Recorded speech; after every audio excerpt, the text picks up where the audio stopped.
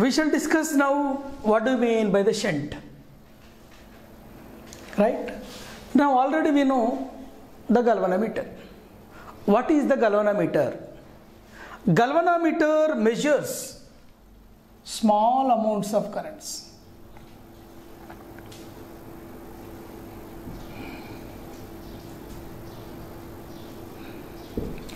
Why it will measure small amounts of currents? In the construction of galvanometer, galvanometer contains a rectangular coil on which an insulator copper wire is wound. This rectangular coil has a large resistance. Thereby, it will allow small amounts of currents. Suddenly, when a large amount of current is passed through the galvanometer, no doubt the galvanometer is going to be damaged. The galvanometer is going to be heated very much. Therefore, to avoid the damage done to the galvanometer due to the large currents, to prevent the galvanometer from the large currents, we are using a shunt concept. What is the shunt? A small resistance connected in parallel is called shunt resistance. Right? A small resistance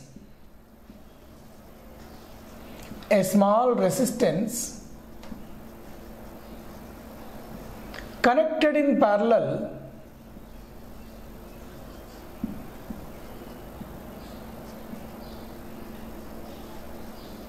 is called shunt. Now, what is the expression for shunt? What is the current passing through the shunt? And what is the current passing through the galvanometer? Now, expression for shunt.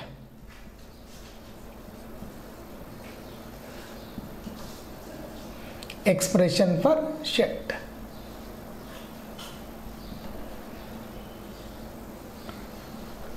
Right, let us consider this is the galvanometer. Galvanometer has the resistance capital G. Now, this is the galvanometer. Now, here this is the small resistance which is connected like this. Now, this is the point A and this is the point B. This is the shunt resistance. Now, let us consider the total current I is passing towards this system. As the current I reaches here, the current is going to be divided according to the Kirchhoff first law. Now, here the current splits into Ig and the current splits into Is. Now, Ig passing through like this galvanometer, Is passing through the shunt resistance and reaches here as a total current I. Now, as the large current is towards the galvanometer, right, the shunt resistance is very small. Shunt resistance is very small. According to the Ohm's law, V is equals to IR, or I is equals to V by R, or otherwise R is equals to what to say V by I. Now, here whenever the shunt is having the resistance small, that is this value is less. As the current is inversely proportional to the resistance, therefore this is called what to say more.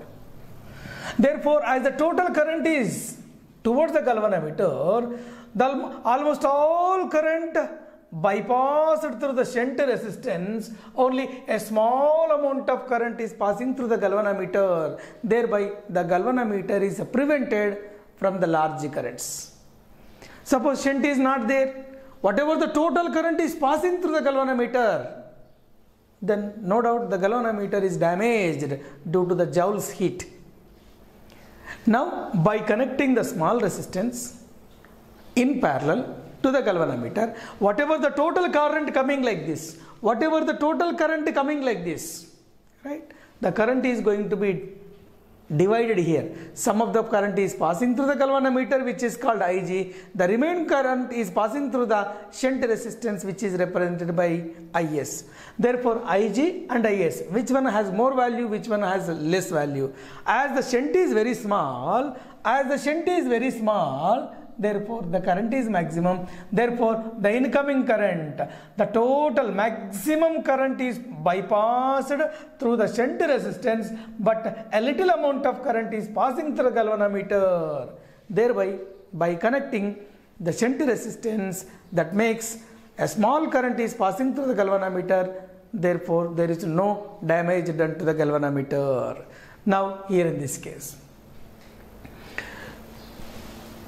the potential difference across the galvanometer, the potential difference across the shunt, because these two are in parallel, the potential differences are same.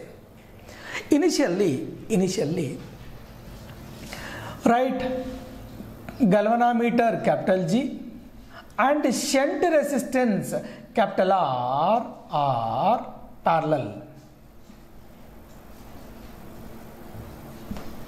Galvanometer resistance capital G, shunt resistance capital S, both are in parallel. These two are in parallel. As these two are in parallel, the effective resistance, the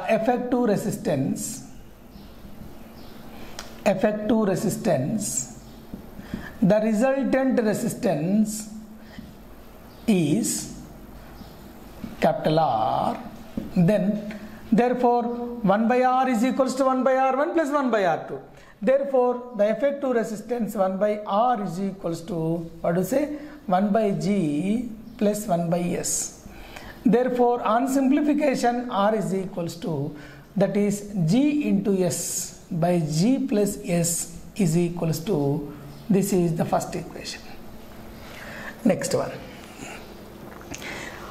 Right, G and resistances S, both are in parallel. Therefore, both are in parallel, right? G and S are in parallel,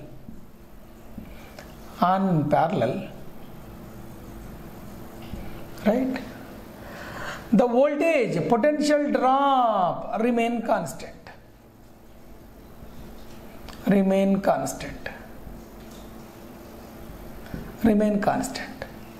Therefore, the potential across the galvanometer, the potential across the shunt resistance, the total potential difference are equal. Therefore, now here in this case, the potential difference across the galvanometer, the potential difference across the shunt, and the total potential difference are always constant. Therefore, according to the Ohm's law, V is equals to IR. Now, V is equals to IR. Potential difference across the galvanometer, V is equals to IR. Therefore, V is equals to IR. Therefore, V is equals to IR. V is equals to IR. Now, potential drop, potential difference across the galvanometer. What is the current passing through the galvanometer? Ig. What is the resistance of the galvanometer? G. Next, potential difference across the shunt. What is the current passing through the shunt? Is. What is the resistance of the shunt? S. Right? Now, what is the total current? I. What is the total resistance? R. I into R gives the total potential difference.